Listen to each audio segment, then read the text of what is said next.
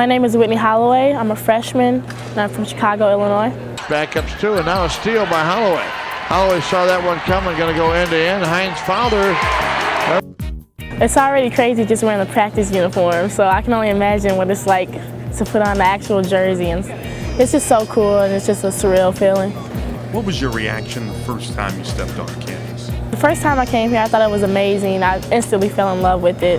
I knew it was the school I was going to go to. Obviously, I didn't commit the first time I came, but it definitely, I just knew I wanted to come here. Notre Dame tradition is amazing. I mean, athletics-wise and education-wise.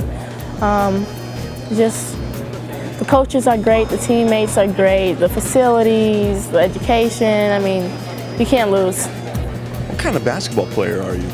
I like to set people up a lot, hit the open shots when I get the opportunity to, but definitely I like to just find the open players first and then score when I need to. But I'm just trying to find my role and do whatever the team needs me to do. I really like Coach Ivy.